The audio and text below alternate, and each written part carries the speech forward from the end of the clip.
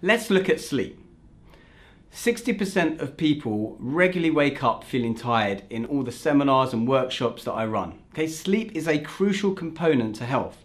And being tired and sleep deprived affects more than just your mood and energy. Okay? It can affect your weight, your mental health, your focus, your memory, your insulin resistance, your productivity, and more. It can also affect your lifespan.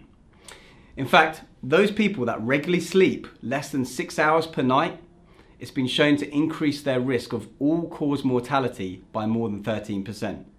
And even if you're getting between 6 and 7 hours, that still increases all-cause mortality by 7%.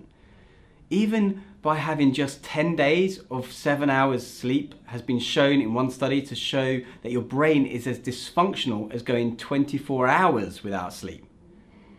So if you want something that is going to help you become more productive, enhance your memory, make you more creative, as well as, believe it or not, more attractive, keeps you slim, lowers your food craving, wards off the cold and the flu, as well as lowering your risk of heart disease, stroke, and diabetes, and not only that, helping you to feel happier, less depressed, and less anxious, it's sleep.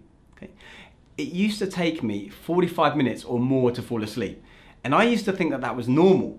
Right? I used to wake up several times in the night, and then I'd still wake up feeling tired.